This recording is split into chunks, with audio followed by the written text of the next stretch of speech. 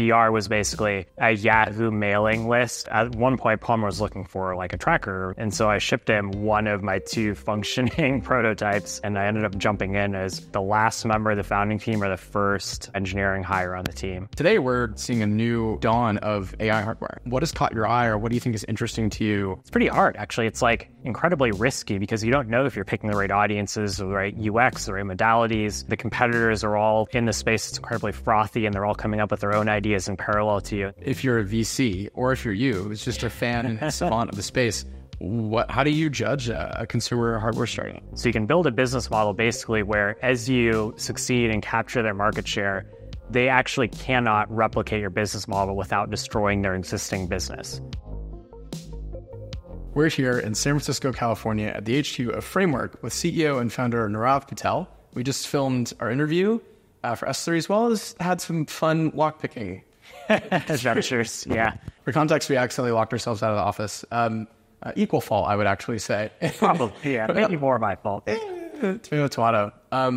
You have a pretty amazing background when it comes to consumer hardware that I didn't even know about when I showed up today. Can you kind of share your track to what led you to founding Framework? Yeah, sure. So actually I have a degree in electrical engineering, which is something that is useful as it turns out. I didn't go off and do software with electrical engineering. I went and build computers.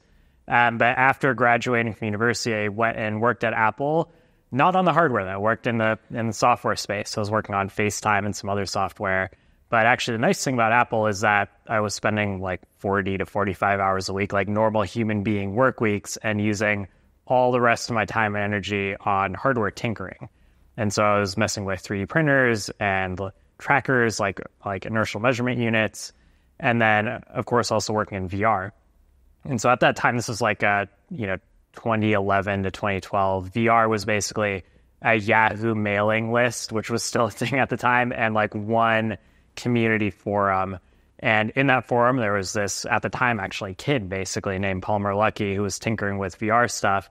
There were a bunch of other hobbyists in that space. And I was in there basically posting my like IMU inertial measurement stuff in there and showing off this little tracker that I'd been building. And at one point, Palmer was looking for like a tracker, like a tracking system to use for VR headsets. And so I shipped him one of my 2 functioning prototypes and he tried it out and it was like working for him. And at some point, like obviously he took it to a place where it became a real thing and decided to start building a company around this. And then right after the Kickstarter, Palmer and team at Oculus were looking for a tracking device because the one they were using wasn't working super well for them. And so Palmer reached out to me and I ended up jumping in as basically either like the last member of the founding team or the first engineering hire on the team.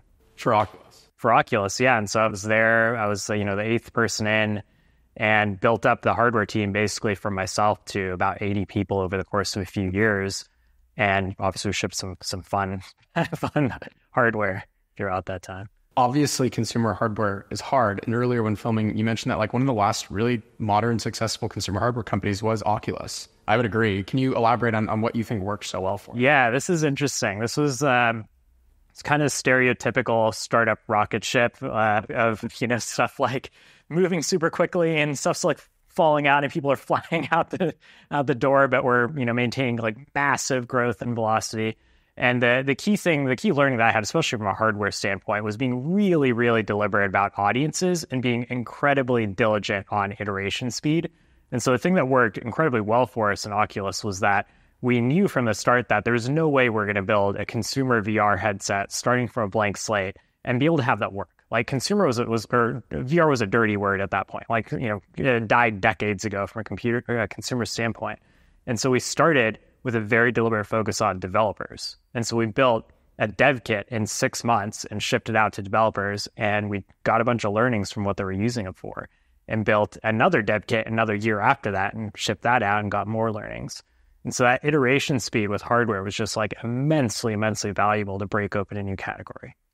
So you leave Oculus eventually, and what was on your mind like next? Were you thinking immediately of going into Framework? Did you tinker around with some other stuff? Yeah, so we all of us who, were part of Oculus during the acquisition, we all got these 5-year vesting periods. And so by the end of the 5 years, those of us who were left there had already spent the last year thinking about what we wanted to do next. Because, we went from being a 50-person team at the time we were acquired to being, I don't know, I guess like 5,000 people after 5 years, probably more than that, actually, in AR, VR, and Facebook at the time.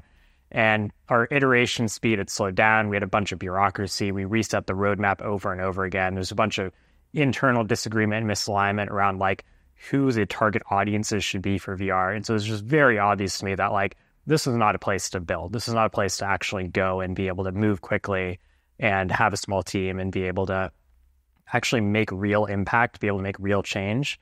And so, from probably a year prior to that 5-year vest ending point, I started thinking about what I wanted to do. And I knew, obviously, that I needed to do consumer hardware. Built up like, not just like the expertise, but also just like the passion to go and build hardware, build interesting hardware. And I spent that year thinking about really actually not what was the hardware I needed to build, but fundamentally why consumer hardware fails so often. Like, what is it that caused this massive graveyard of consumer electronics companies? And so I actually just started a Google Doc and listed out, like, what are the plausible business models I could take that account for the reasons that most of these companies are failing, and eventually came to the one that clicked, which was the model we're doing, which is this idea of building an install base and being able to re-engage that install base by building our products to be modular and upgradable and repairable. So we talked a lot about that in the episode, and I don't really need to ask you about it here because you did such a great job explaining it there. But I am curious a little bit to talk about kind of the marketing and go-to-market strategy for that. And specifically, my first interaction with Framework was a Linus Tech Tip video, as you masterfully planned, like years ago. And now recently, the videos I thought a few weeks ago when I saw one turned sour. I was like, oh no. For context, like Linus's kind of thumbnail for these videos is like the worst investment I've ever made. And you click on it and it's actually like a gleaming, like very excited saying you're doing everything right. Yeah. Which from a reviewer, as controversial and negative as Linus can be, I think for all the right reasons, that's like really high praise. Sure, right.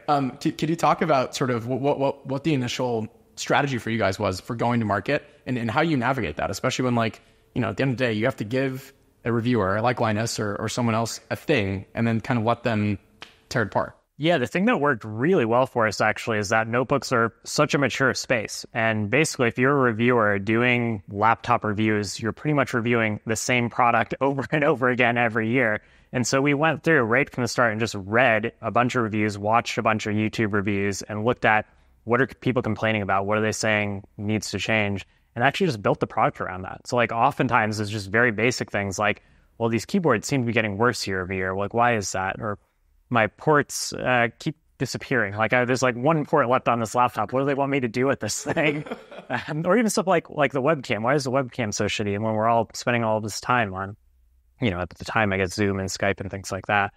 And so for us, when we went out to reviewers with our Framework laptop the first time around, we basically just said, like, this is different than any other laptop that you've reviewed. This is like an interesting product that actually very deliberately and specifically addresses the complaints that you and consumers have had about notebooks now for a decade running. We actually went and fixed it.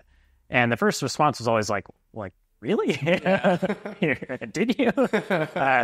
But it was enough to get in the door and get a device, get hardware into people's hands. They're curious enough to like actually test the claims. And as they tested the claims, they saw like, oh yeah, they actually did it. I mean, obviously the first go around wasn't perfect. There were things we needed to improve, but we nailed enough of it. And the overall product experience was there. And the product was interesting enough that it just made for this incredibly compelling content. Like these videos and these articles, they were not reviewing the same laptop every year with like a slightly different industrial design. This is fundamentally actually this pretty interesting approach to consumer electronics. And so Linus especially made a video where he was just like over the moon. And you're right, like he is justifiably negative a lot about consumer electronics and computing. And so for us to come in as a startup and build something that was like genuine and address the things that normally he would rail about, he was pretty excited. That's amazing. I think a lot of people nowadays, potential builders or future founders or even current founders, think about what they really ideally want to build. And a lot of people, I think, about building real physical things now. and just going straight into the deep end of like going into a saturated space like notebooks and being like, yeah, we're going to build a notebook. It seemed incredibly hard. What are some of your kind of best tips and advice for building real things that maybe are already in a relatively dominated market, and like what are the right ways to tackle that or think about that problem? Right. It actually gives you a lot of clarity to enter a category that's just incredibly mature and saturated, where you know who the competitors are. You know there's no other startup that's going to show up right around the corner with something that's competing in your space. You know exactly who you're competing with. You know exactly who your customers are because the category is saturated, and you know the competitive dynamics. And so like there's actually a lot of benefit to operating in such a mature category. Whereas if you're charting a total blank slate new category, like, you know, let's say AR, VR 5 years ago or 10 years ago now, I guess, or, you know, AI hardware today, it's pretty hard. Actually, it's like incredibly risky because you don't know if you're picking the right audiences, or the right UX, the right modalities, and the competitors are all, you know, in the space. It's incredibly frothy and they're all coming up with their own ideas in parallel to you. And so you don't know if you're going to win or not. You don't know if you're going to crack the nut on it. But for us in consumer electronics, categories that are mature, like laptops, our competitors are Dell, HP, Lenovo, Acer, Asus, these like pretty slow-moving bureaucracies that don't have a lot of brand love, that have incredibly predictable product roadmaps, and we know exactly what the problems are with their products. And so for us breaking those categories, it's one, let's make sure we get the table stakes right. Like we have to have a good, competitive, cost-effective notebook that has the base functionality that we need. And two, let's actually go and address the things that people are complaining about.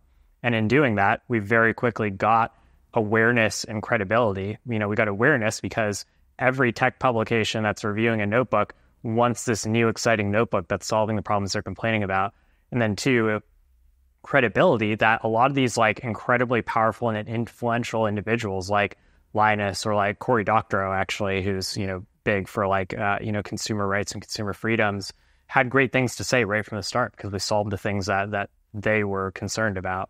You mentioned a little bit that going into a big kind of dominated space is in some ways easier because you can see the lay of the land, you know what monsters are out there. But today we're kind of seeing a new dawn of AI hardware, right? And like it feels like every few weeks there is a new player on the scene. What has caught your eye, or what do you think is interesting to you in the space in general? Yeah, well, actually, one other thing on your last question that I think is important to call out is the business model angle of it, which is that when you see the incumbents, you're in this mature market, you know what their business models are, you can actually build a business model that's counter-positioned against theirs. So you can build a business model basically where as you succeed and capture their market share, they actually cannot replicate your business model without destroying their existing business. And so for us, we think about like Dell, HP, Lenovo, their business is that notebooks are a mature market. It's incredibly predictable what the replacement cycles are going to be, and their market share is going to remain roughly stable. And so their entire business is, you know, a 5-year plan of we're going to sell this many notebooks every year because this is how many are getting replaced. Whereas for us, we're building products that last longer. Our business model is we want your laptop to last twice as long, and we're going to re-engage you as you go. But for a Dell or an HP or Lenovo, they would have to look at their 5-year plan and say, okay, well, we could do that, but we'd have to cut our revenue in half and our unit count in half. And that's not a transformation that you can do at that scale. I hadn't thought of it that way. There's been so many nuggets from filming this today that have been like, wow, I've never considered consumer hardware that way. I'm very glad we've done this. I would like to hear your takes on the AI hardware space right now. Yeah, I think AI hardware is obviously an incredibly interesting category. I think that it is very likely to be the case, almost certain to be the case, that having a personal AI that carries along with you, that has ambient awareness, that has contextual awareness, that has memory, that's there basically as a companion to you, like that is going to happen. Like it's a thing that makes enough sense. There are enough reasons for that to be a useful thing for a person to have that like that's going to happen. And then the key question, of course, is like, what is the user interface? What's the user experience? What's the input modality? What's the output modality? What's this physical thing that you're going to feel comfortable as a consumer carrying around with you? What are the implications, like the social implications of carrying it around with you? And obviously there are these now probably, 20 or 30 different startups that are all testing different slices of this, testing different places that it's worn, different ways that you interact with it, different ways that it remembers your context and the places it's been with you. And it's very likely the case that most of them are going to fail. Most of them are going to get it wrong. And it's actually not even clear today, looking at that open field, which ones are going to succeed and which ones are going to fail. And it's possible that, maybe some combination of a few of them are going to figure it out, or that there are a few different paths that resonate with different customer bases. But I think the key thing that's really important is like going back to this learning from Oculus, that the ones that are going to succeed are actually probably not even necessarily the ones that are getting it right on the first go around, like actually building the right device the first time, but they're the ones that are iterating quickly and efficiently enough that they can navigate their way there. So like a company, I'm not going to name names, but a company that, let's say, gets to 500 people before it ships the first product, it's tough. Yeah, the company's not iterating quickly enough. They've baked in a big company mentality and bureaucracy, and are doing so without the big company moat and product market fit and bank account that they would need to succeed at that. Speaking of bank account, you guys have had an incredible impact on the consumer laptop community. You've shipped a lot of these things, but you haven't raised like a scary amount of money. Like, can you talk more about that? It's right. We've been very efficient deliberately. Yes. And part of it is just the reality that even if we try to go out there and raise large sums of money, no one's going to give us large sums of money to build a laptop. Like, that's just not in the cards. So we're obviously very efficient about, especially in the early days before we proved that there actually is an audience for this, early set of audiences that we can build incredibly efficiently. So we did a $9 million seed round at the beginning of 2021. And then we did an $18 million Series A at the beginning of 2022. And we haven't raised since then. That is a small amount of money for what we're building. And we're actually, there have been points in time where we've been cash flow positive and then back to cash flow negative based on like how much we're spending on R&D at any given point. But philosophically, the way we think about fundraising is we better make sure that the products that we're building are paying for themselves and that we're only doing fundraising in a way that's enabling horizontal expansion into new product categories or new audiences, where if something goes wrong on that new product or that audience doesn't pan out the way we thought it would, that the business that we're already operating is still able to operate in a self-sufficient manner. You talked a lot about the iteration cycle is really the like trick in your mind to making great consumer hardware. What has been one of the hardest technical or engineering problems that you've run into, and how did you guys engineer out of it?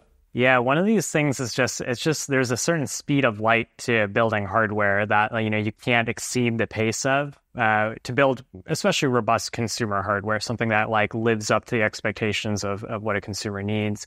And the challenge for this, of course, is that there are a bunch of one-way doors when you go down that product development path. So let's say you're building a laptop, which we've done now a couple of times, and you are trying to build out the development schedule. That's like 18 to 24 months from like the first, tinkling of an idea of like, yeah, we want to build this thing to this thing being out there in consumers' hands. And almost like every few months throughout that process, there's a one-way door where if we tried to back out of that door, we'd have to reset that entire schedule.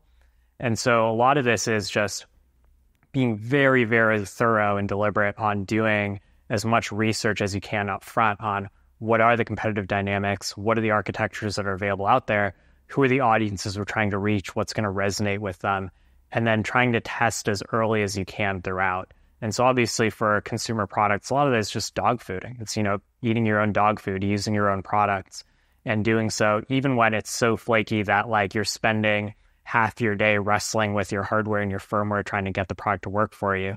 But that's how you build good products, by using your product. What emerging research or technologies in the next kind of 5-10 years are super exciting to you?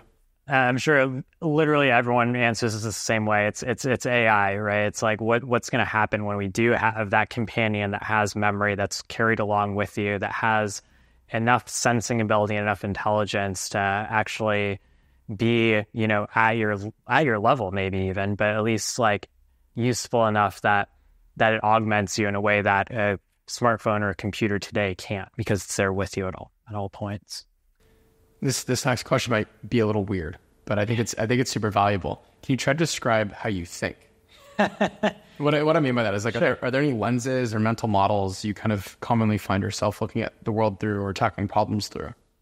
Yeah, how I think. A lot of how I think is actually trying to especially in the space that we're in this like very mature space, it's actually trying to like work backwards at every moment from something that exists in the world to understanding why that thing exists and like how it existed in the way that it exists.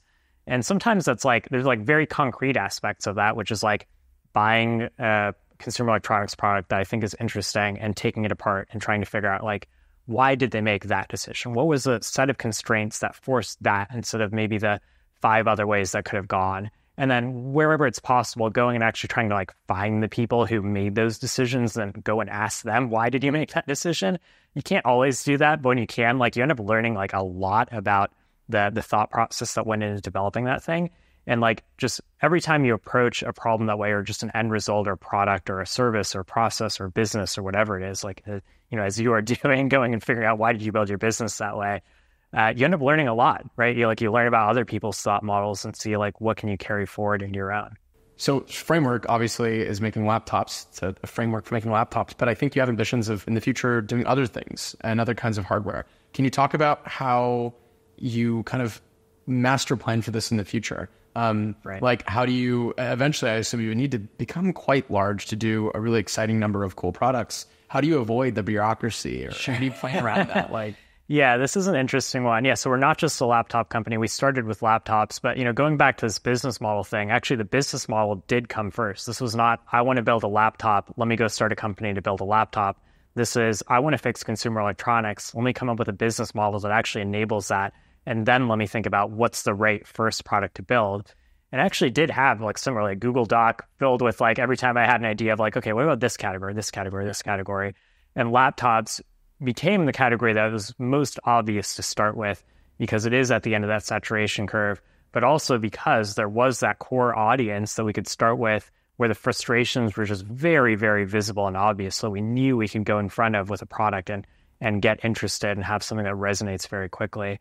But then we look across consumer electronics and really see kind of that same behavior repeat itself in a number of different categories. Basically, a mature category, stable, big incumbents, not a lot of change in the use cases or technologies year over year, but also that have maybe a subset of audiences that are these early adopters that want more than what they're getting today. What are some of the common mistakes and pitfalls you see consumer hardware, newer companies falling into? Yeah, the most common mistake for consumer electronics, for consumer hardware, is trying to replicate Apple, right? Like Apple is the most successful consumer electronics company. And so people, I think, look at that and say like, okay, we want that ethos, we want that design mentality, we want that industrial design, or even we want that brand, we want that approach, we want our products to feel that way. And then they take that and then attempt to recreate Apple inside of a startup. And oftentimes this is ex-Apple people or people hiring a bunch of people out of Apple and trying to build that. And it just doesn't work. You end up with these slow, bloated, bureaucratic companies where you're burning immense amounts of money because you're trying to do absolutely everything in-house, when what you need to do as a startup, especially in a consumer space, especially in a consumer hardware space, is have an incredibly lean, efficient team that can iterate really quickly and chart that careful course, testing those different audiences and products to get PMF, to get self-sufficiency. And then you can start to invest and start to capture things in-house that you think are going to be important as you grow. But you can't start that way. What about consumer hardware? Like initially back even before Oculus, and today really excites you and inspires you. Some of this is just like, I don't know, I'm a gadget fiend. It's like I see like some like cool device and like, I like the physicality of it. I'm like, yeah, that's interesting. They starting from a young age, just, tearing stuff down, seeing how it works, putting it back together, hoping it works again. And then just like being that over the course of, entire time, eventually you get to a place where if you, happen to follow the right course of like learning things and companies, you can build your own versions of it. What are some of the, you mentioned like learning kind of rabbit holes and paths. What are some of the, for you as a founder, been the most helpful learning resources or people or experiences that you've had in your journey? Yeah, this is something that doesn't just apply to consumer hardware. This is like just generally approach to startups, is going and getting your hands dirty and doing every role that you need to yourself so you understand it well enough to figure out who to hire. And so like in Oculus, but especially in Framework, we started as a team of myself and hiring or bringing 3 folks right at the start who I was familiar with in the past But all of us came from a little bit more of a similar background of like, being into electronics. One person had an e-commerce background, and building a product like this requires a much, much broader skill set. And so that turned into like, okay, let me figure out what it means to do marketing, or, go and try to do PR and bring in external PR folks, or figure out how to do supply chain or how to do logistics, and do it just enough, just to the right point of being able to go out there and start talking to people in the space and trying to convince the right person to join. Because there's almost a risk if you go too down the rabbit hole on one thing, you'll like overthink about it or overconsider it. Yeah. Yeah, you'll go too far. Well, I think the bigger risk is that you'll go too far in one area when actually, like, especially if you're the founder or CEO, that you need to be a bit broader and explore the next open space and not get attached to a thing that you can hire somebody who's better than you at. Sure. Earlier when we were filming, you mentioned that like getting that early adopter curve and like marketing correctly. Yeah. And I think you said mapping through the different audiences, which is like such a cool way to think about it.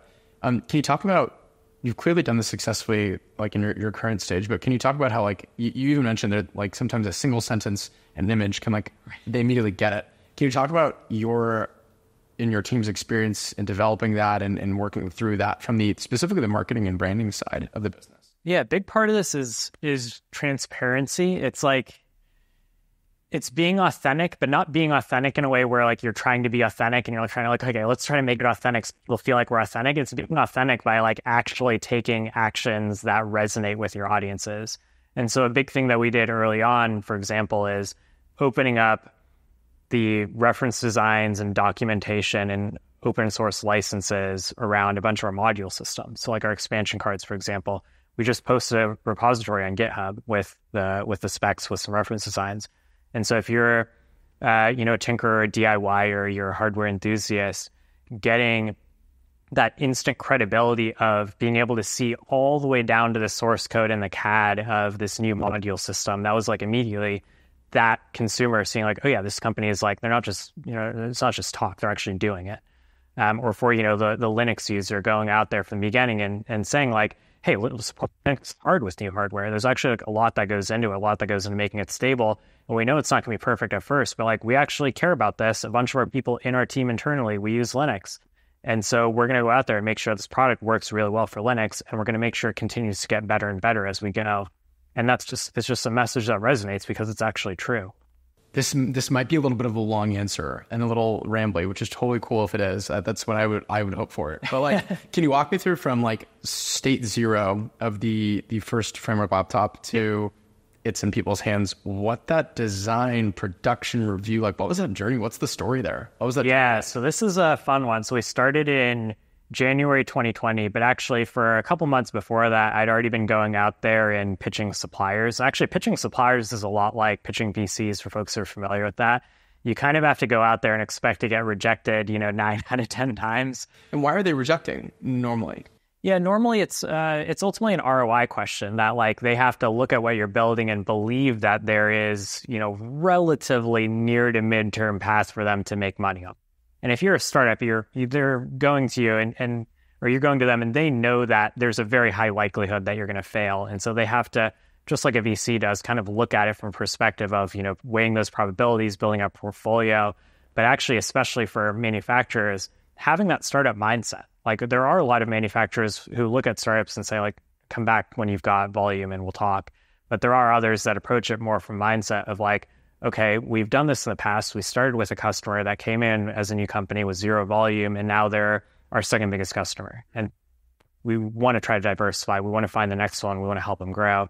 And so there's a little bit of a matchmaking process there of going out there and pitching and seeing not just who's capable of physically building the thing that you're doing, but who wants to engage with you at a level where they're going to help you grow and you're going to grow together. And so right from the beginning, it was, actually before we even incorporated as a company, I was out there pitching, pretending to be a company basically with my business card, and going out to Taiwan and pitching the 5 different manufacturers that make basically like 95% of the laptops that are out there, and happened to get that match make with Compal, which is I think the second or third largest. But they saw what we were doing, and their first reaction was like, that's not going to work. And then after a few more hours of kind of like whiteboarding and like running through the constraints, they're like, okay, I could see how this could work. And then that turned into us doing basically a proof of concept phase with them, where normally, so just providing a bit of context around consumer electronics, consumer hardware.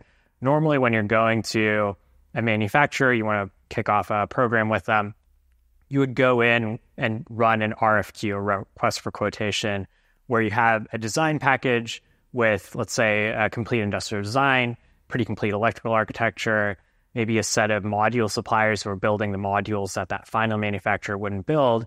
And there's enough detail there that they can quote that program, and you can look at that quote, negotiate it, and decide to kick off. Obviously, as a one-person team and then a four-person team right at the start, we didn't have that maturity. We didn't have anything really. We had napkin sketch level of here's what a repairable, upgradable laptop looks like.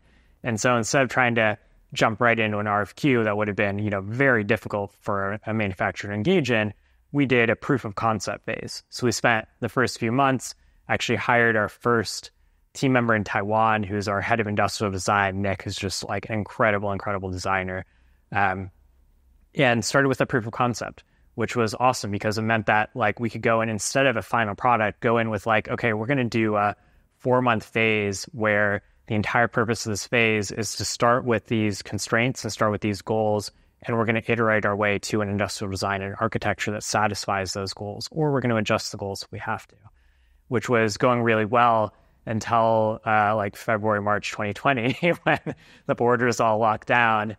But luckily, we had Nick out there in Taiwan. So here we were, the rest of us in the US, Nick out there in Taiwan, and started to slowly build this team in Taiwan to make it work. And even, hired our head of supply chain, our first supply chain hire here in the US. And we couldn't go and visit our suppliers. So remotely trying to manage this process and shipping stuff around, and remotely negotiating with people who we can't get face to face with.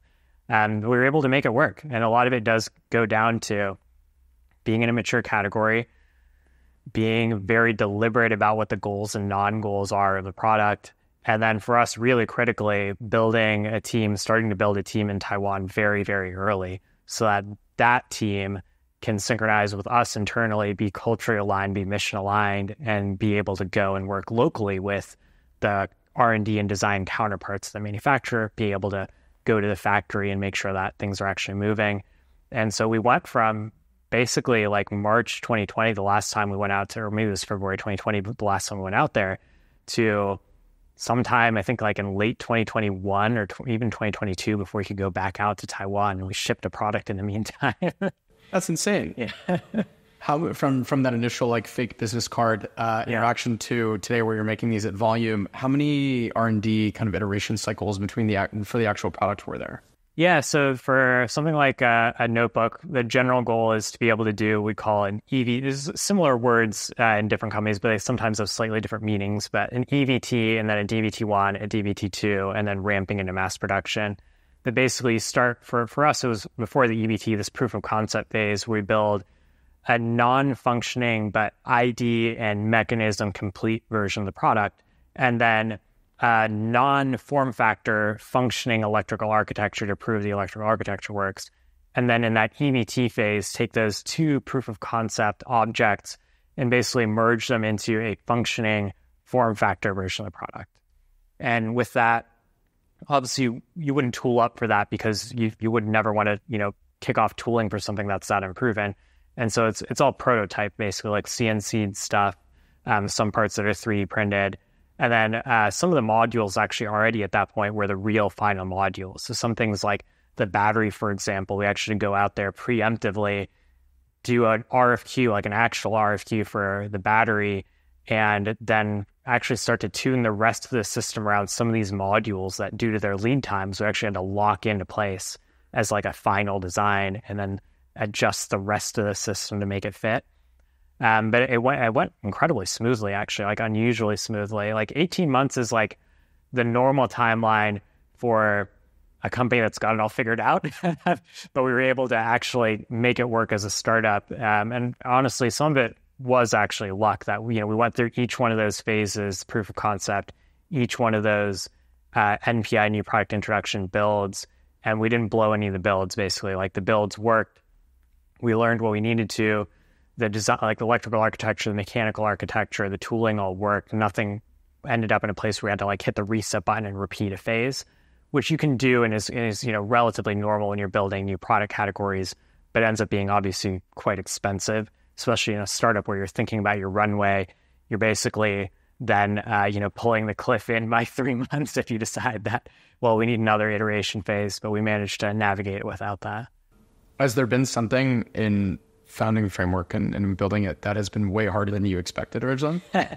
Well, I expected fundraising to be hard, but even with that in mind, fundraising was hard. We're at the intersection of consumer, which people don't like, and hardware, which people don't like. So consumer hardware it's hard because a lot of people will just look at it. And actually, the thing that we ran into that surprised me that ended up being oftentimes the biggest challenge was that almost every VC firm has made one single bet on a consumer hardware company that ended up being an incredibly high profile failure, and no one wants to be the one to stick their neck out again and do it again. And so, if you're the VC firm that led Juicero's Series A, you're not going to look at consumer electronics the same way after that. That we ended up finding, really credible set of investors who actually did believe in us, or not afraid of consumer, or not afraid of hardware. If you're a VC, or if you're who's just a fan and savant of the space, how do you judge a consumer hardware startup? Yeah, scrappiness is definitely key. And a lot of it goes down to that mentality around one, iteration, and then two, what companies that founder, that team looks at for inspiration for an operating mode and an execution mode. Like if it's a team where you're talking to them and the sense you're getting is like, these people are, there's a poster of Steve Jobs on the wall and they're trying to, someone's wearing a turtleneck or something. They're trying to like recreate Apple. Like you should probably walk out the door. But, if you're talking to a 5-person team and they have a functioning proof of concept, or even like a functioning development kit that they're actually already getting into like developer hands or early adopter hands, like that's a good indicator. And like if they've got that mentality of like, iterating fast, testing fast, closing the loop fast, meaning closing the loop with an actual customer in the loop. Like that is something you need to see in consumer electronics. My last question for you is, it's a little odd again, but I think it's interesting to ask founders. What is your current life philosophy? My current life philosophy. Wow. What a question. My current life philosophy. I mean, my personal philosophy is actually that I've only got so many years on this earth, right? Like I want to do the thing that I think needs to be done, that other people want to see done, but maybe don't have the capability or weren't fortunate enough to be in the position that I was fortunate enough to be in, which was like having gone through a successful startup exit as an early member of the team, to go and solve those problems, like problems that I think are important, that are impactful to the world, that can meaningfully change and improve things for a number of people out there. I want to spend my time and energy doing that. But I also want to do it in a way that we're building a team and a culture where not everyone has to have the grind mindset, that we can have basically a positive and healthy internal culture where like people we're here on a Saturday, this office is empty, and it's empty on purpose. Like I don't want people in the office on Saturday. I want people with their friends and families or out there in nature on Saturdays. So like a big part of this is like, well, we want to change the world, but we want to do it with a team that's happy and healthy. That's a pretty good life philosophy and building philosophy. This is awesome. Thank you for taking time to do this, and thanks for building Framework. No, of course. Yeah, this is great. Thank you. We did it. That was fantastic. Block picks, battery failures, key failures. Oh man, thanks.